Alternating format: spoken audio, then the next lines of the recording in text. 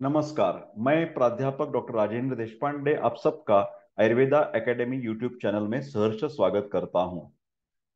आज एक वीडियो ऐसा ही है कि जिसमें मैंने एक स्पेसिफिक डिसीज लेकर उसके बारे में आयुर्वेद की कौन सी मेडिसिन यूज किया जा सकता है इसके बारे में ये चर्चा है। टेबुलर फॉर्म में ये प्रेजेंटेशन है।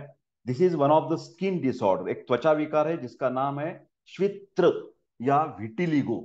ये श्वित्र और विटिलिगो बीमारी ऐसी है कि जिनको होती है वो बहुत परेशान रहते हैं, वो बहुत डिप्रेस्ड रहते हैं, क्योंकि वो देखने में थोड़ा अच्छा नहीं लगता उन लोगों को। वैसे तो खास करके मैं खुद ये बताना चाहता हूं उन लोगों को कि आप बिल्कुल टेंशन मत लीजिए, क्योंकि ये ऐसा कुछ बड़ी बीमारी नहीं है।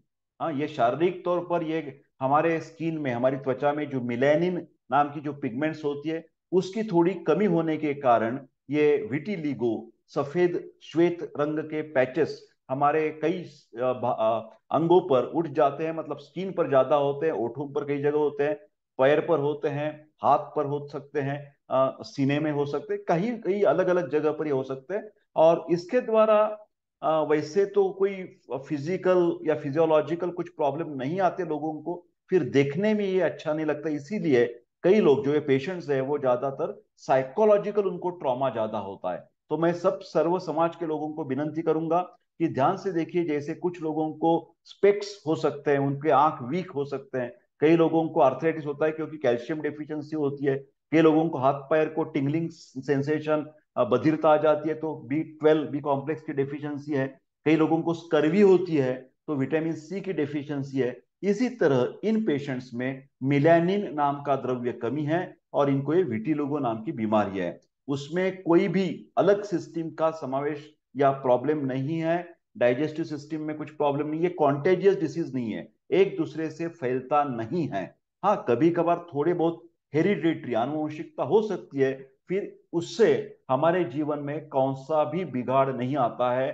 शादीशुदा में भी बच्चे होने में किसी किसी तरह का प्रॉब्लम इसका नहीं होता।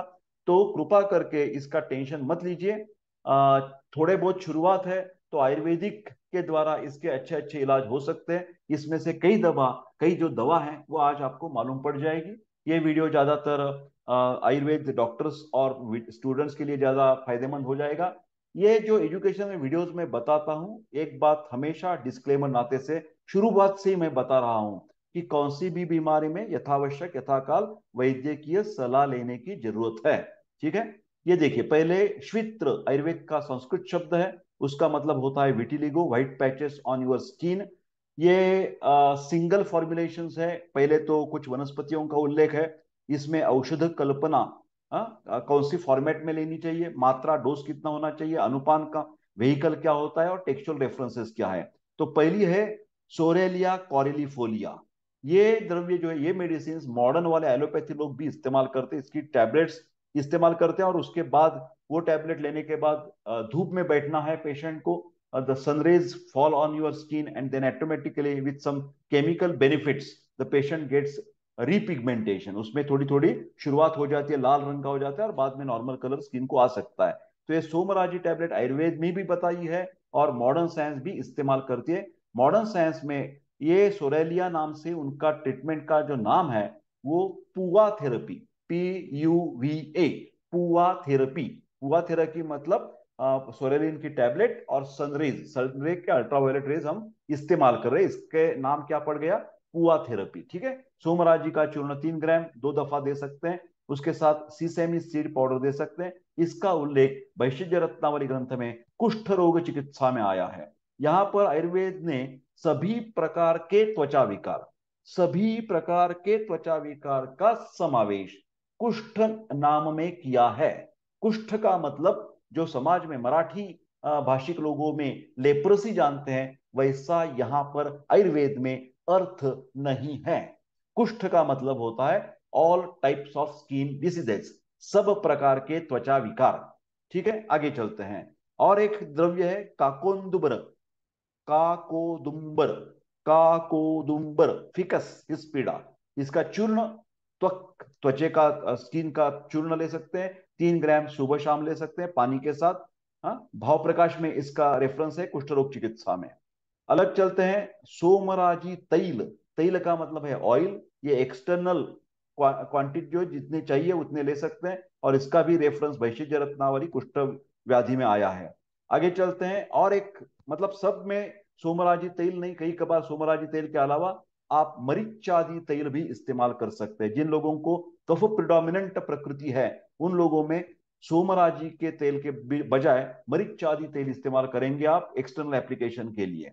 उसके साथ साथ कई लोगों में, कई पेशेंट्स में ये जो चॉइस है ना, कौन सी ड्रग इस्तेमाल करना है, वो रुग्ण की प्रकृति, रुग्ण का एज, रुग्ण का बाकी की अवस्था, ये देखकर आपको अच्छी अच्छी फॉर्मुलेशन इसमें ये फॉर्मुलेशन से सिलेक्ट करनी है। ज्योतिषमती तेल भी इस्तेमाल कर सकते हैं। अवल गुजादी लेप, ये लेप है अभी। ये ज्योतिषमती तेल का उल्लेख कहां पर आया है? योग रत्नाकर नाम का आयुर्वेद का ग्रंथ है, कुष्ठ चिकित्सा में ये ज्योतिषमती तेल का उन्होंने रेफरेंस दिया है। ये सब कंपाइलेशन है, संग्रह है अनेक द्रव्यों का। अवल गुजादी लेप एक्सटर्नल पेस्ट जैसी एप्लीका कर सकते हैं। अष्टांग हृदय चिकित्सा स्थान चैप्टर नंबर 20 में इसका संदर्भ है। श्वित्र के लिए, ल्यूकोडर्मा के लिए इस्तेमाल करना है। आरग्वधादि तैल वैशिज रत्नावली कुष्ठ चिकित्सा। आरग्वध का मतलब होता है बहावा। ये भी तेल, ये सब तेल एक साथ नहीं लगाने हैं, सब लेप एक साथ नहीं लगाने हैं। रोग की अवस्था प्रकृति देखकर ये करना है आपको। ठीक है, समझ में आ रही बात? तो आरग्वधादि तेल भी आप लगा सकते हैं। इसमें से कई फॉर्मुलेशंस आपको बाजार में मिलेंगे, कई फॉर्मुलेशंस बाजार में नहीं मिलेंगे। ये वैद्य के द्वारा आप मैन्युफैक्चर करके या किसी के द्वारा मैन्युफैक्चर करने से ये आपको मिल सकता है। ठीक है, ये अमृतादि गुग्गुल डेफिनेटली मार्केट में मिलती है। अमृतादि गुग्गुल, अमृता मतलब गुड़ुची, ये रक्त शुद्धि करने वाली दवा है। ठीक है, इसका तिक्त तरस होता है और ब्लड प्यूरिफिकेशन का ये कार्य करती है। तो अमृतादि गुग्गुल ये टैबलेट बिल्कुल मार्केट में मिल जाएगी। 500 मिलीग्राम, दो दो गोली दिन भर में सुबह शाम गर्म पानी के साथ देना है, ऐसे भैषज रत्नावली कुष्ठ चिकित्सा में बताया है।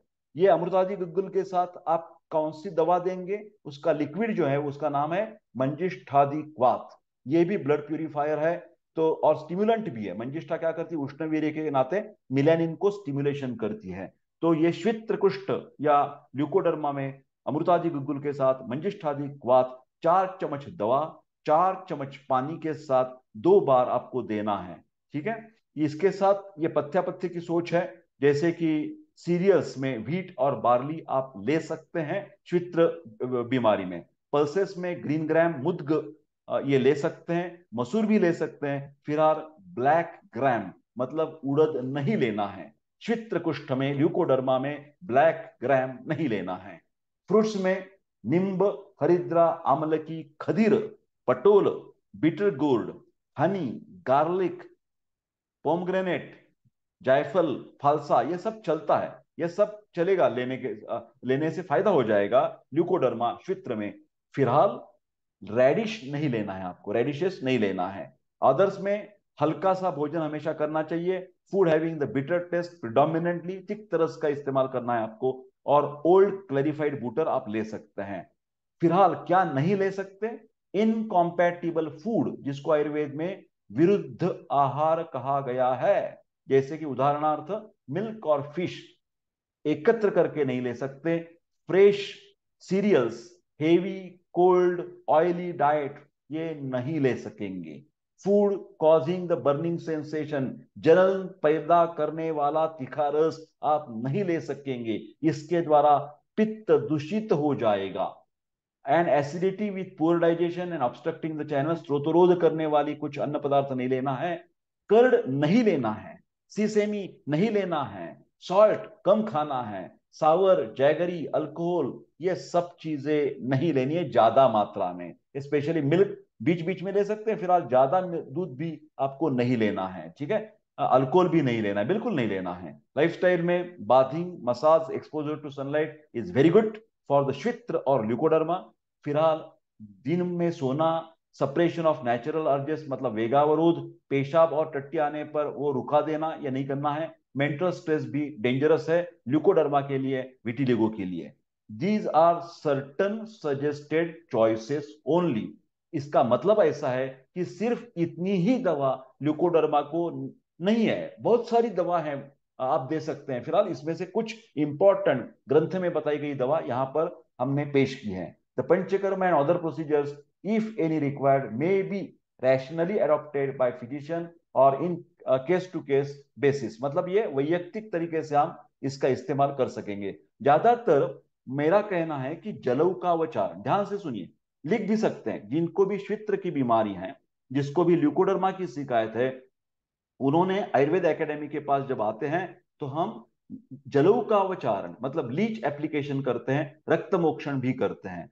The above mention dose is for the use of adults, ये ध्यान से सुनिए।